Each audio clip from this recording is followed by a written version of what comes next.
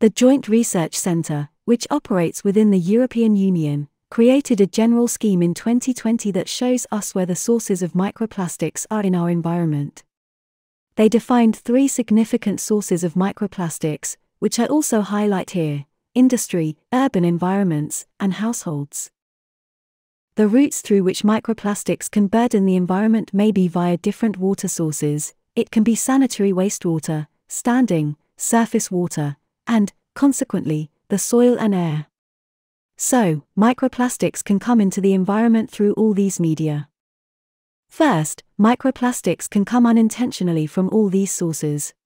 Second, microplastics can be intentionally produced, meaning these polymeric materials are already made in sizes up to 5 mm and added to various applications.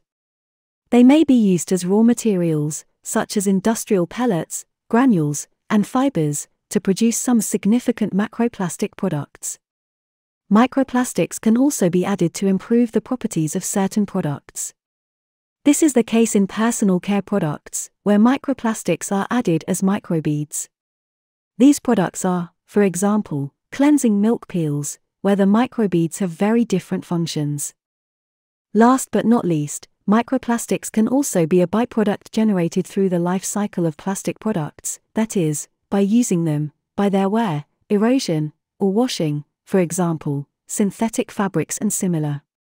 The source of microplastics can also be larger plastic products, which we dispose of incorrectly. In this case, the macroplastic products become waste.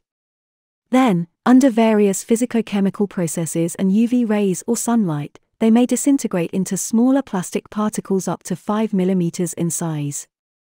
So we see that there are quite a few sources of microplastics.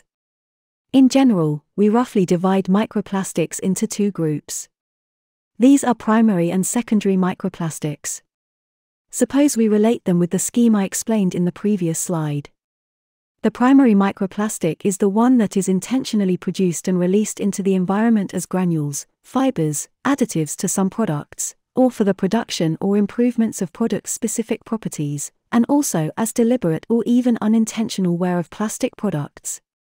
On the other hand, we talk about secondary microplastics when formed unintentionally due to decomposition, weathering, and decay of macroplastic products.